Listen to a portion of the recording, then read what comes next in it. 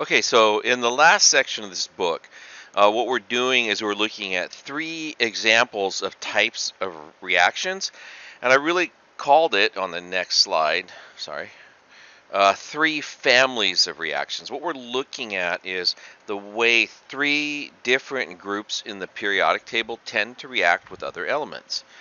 So combustion reactions are really reactions of oxygen to produce an oxide and heat. And so I'll show you some combustion reactions. So we tend to think, because this is the way we're initially taught, that when you have a combustion reaction, that's just something like wood or it's something like paper.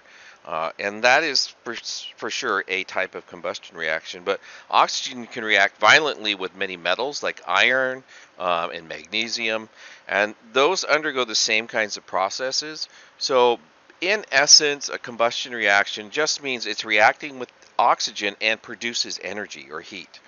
Then we'll look at alkali metal reactions. Now, the alkali metals are those metals that are found in group 1. So we're looking at hydrogen, lithium, sodium, potassium, rubidium, cesium, and francium.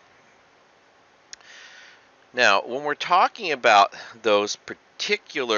that particular group 1A or group 1, what happens is when they react with halogens, they tend to form MX type compounds, so metal and the halogen, and the exact formula is almost always determined just by the charges of the ions, and so we'll look at that as well.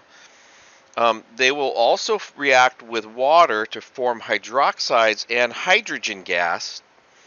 Let me write that down. I forgot to put that. Hydrogen gas would be H2 gas. And it turns out as you go down the column of the alkali metals, the lowest alkali metals tend to be the most reactive. So those would be things like cesium and francium tend to be the most reactive metals.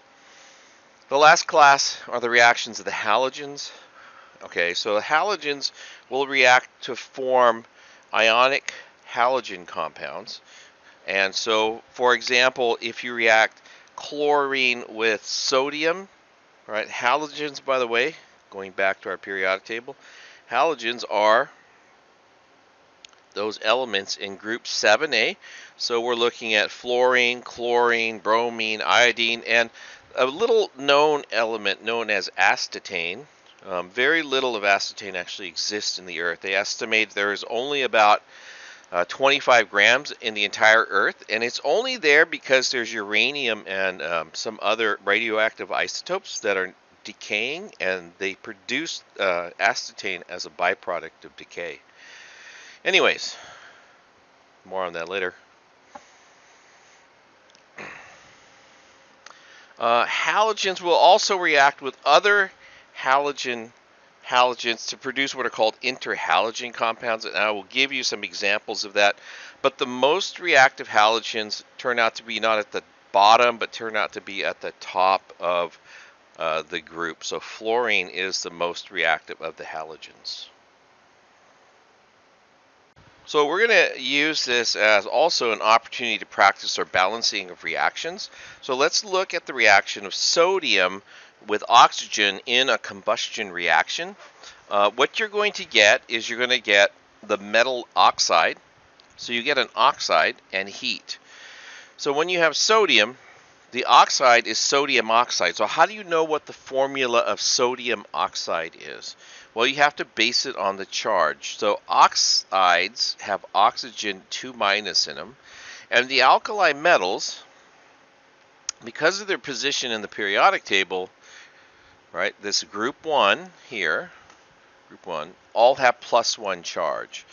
So if we're taking sodium's got a +1 charge.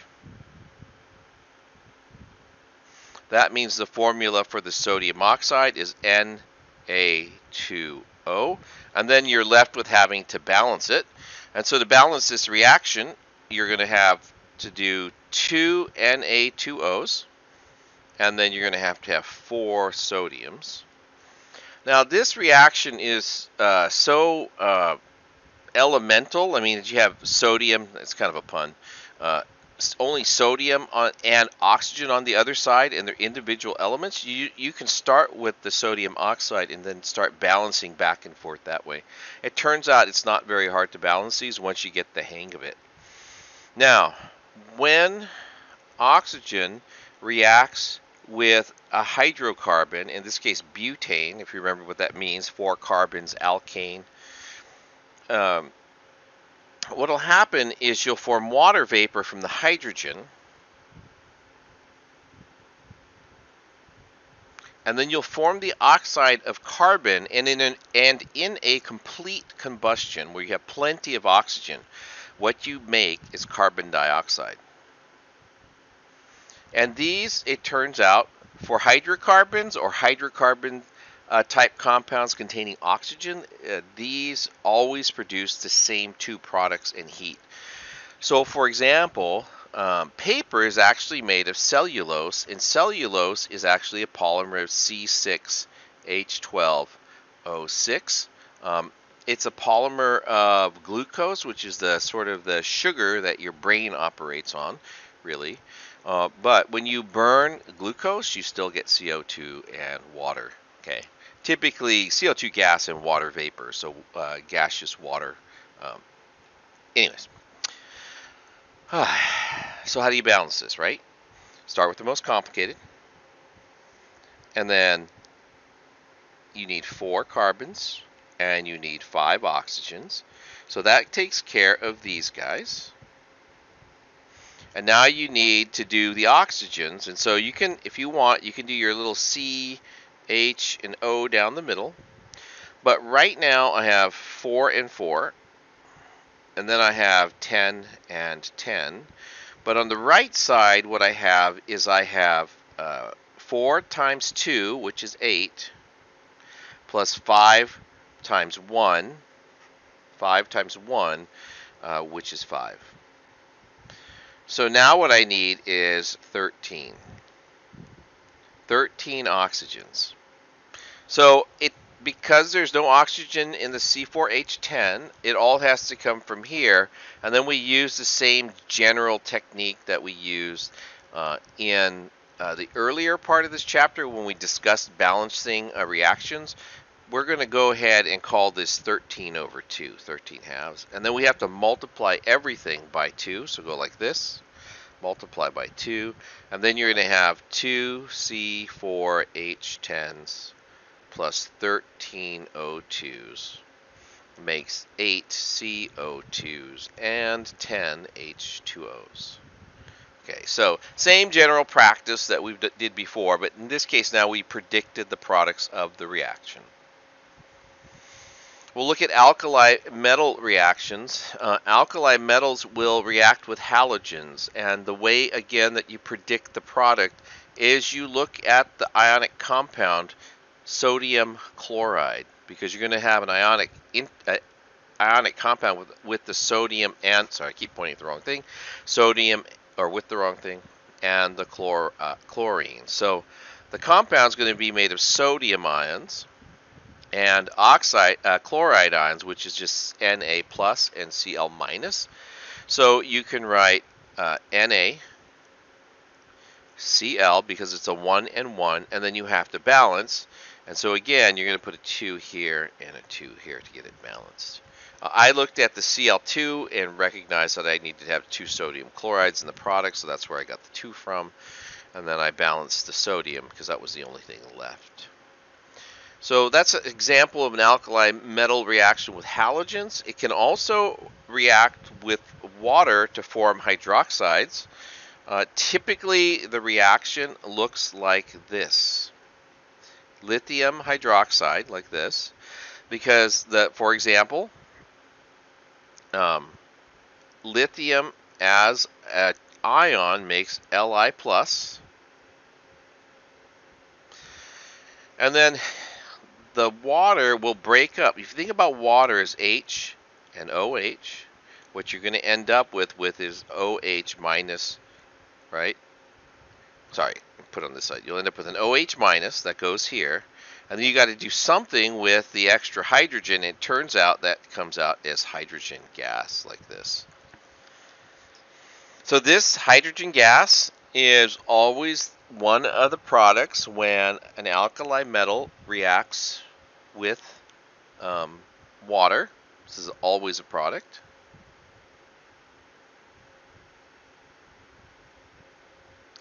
And the other product is a metal hydroxide.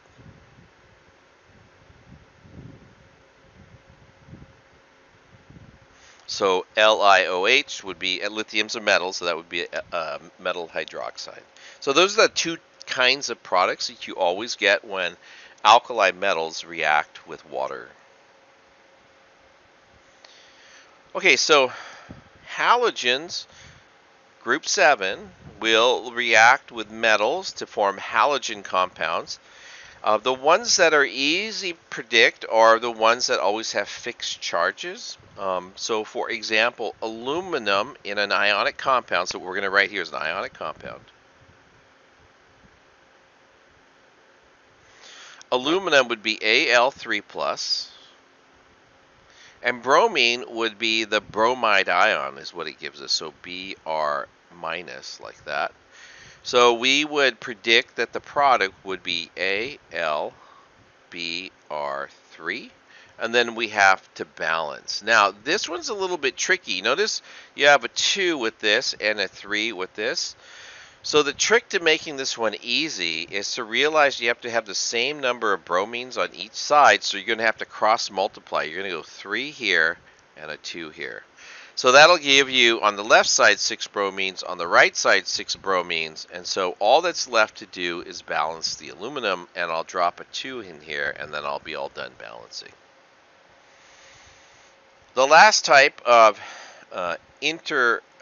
reaction of halogens is just a reaction with other halogen molecules. So bromine and iodine will react. They're both part of the diatomics, which is why they're Br2. And you're going to get two Br, or I should say probably IBr compounds.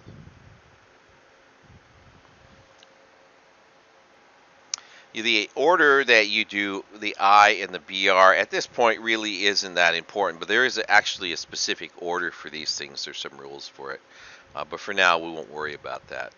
Now, okay, so astatane is actually the only halogen that is not diatomic. What they have studied of it has shown that it's not diatomic. Iodine is a purple solid. Astatane is actually a black solid. And when these two react, what you'll get is ATI,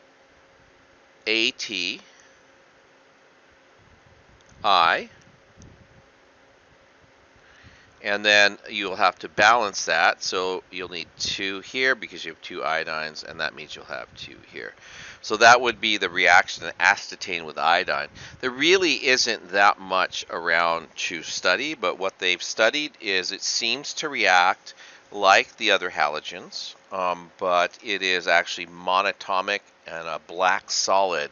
You remember fluorine, chlorine are gases at room temperature. Bromine is a liquid. Iodine is a solid that's purple, and astatane is a solid that's black, and it's monatomic. All the others are diatomic. So that finishes this chapter. It's a little bit shorter than the other chapters, but I want to encourage you to spend extra time studying this material. Get on it as early as you can, and try to learn the material as best you can, because these are some of the calculations that you'll be carrying on with for the whole year of general chemistry.